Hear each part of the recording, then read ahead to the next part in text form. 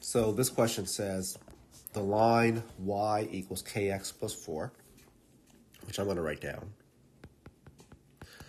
And because this looks like y equals mx plus b, I'll just write that down to remind myself of the similarities there before I continue on. So the line y equals kx plus 4, where k is a constant, is graphed in the xy plane. So anytime I read that, I just draw an xy plane. May or may not need it. If the line contains the point c comma d. Okay, so I don't know where c comma d is, but I do know that that means that c represents like an x value, d represents a y value. And we're told that c does not equal 0 and d does not equal 0. What is the slope of the line in terms of c and d? Oh, well, actually, that takes me right back up to this relationship. So I know that in a y equals mx plus b equation, m is the slope. Well, if I have y equals kx plus 4, right, that means that k is the same position where m would be, and therefore k is the slope.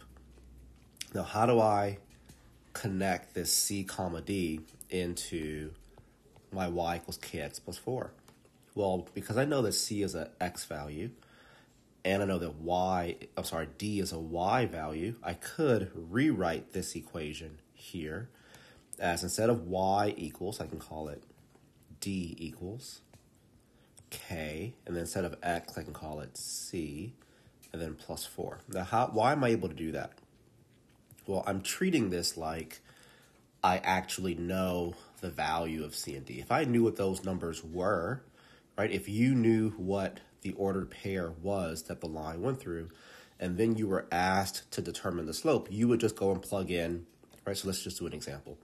If we knew that c equaled 2 and d equaled 3, then you would say, okay, that means the line goes through the ordered pair 2, 3.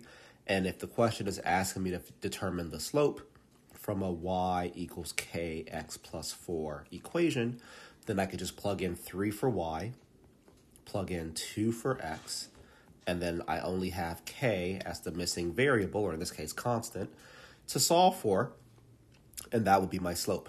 So in essence, I'm doing the exact same thing here. It just looks weird because I don't know the number for for d, or the number value of c.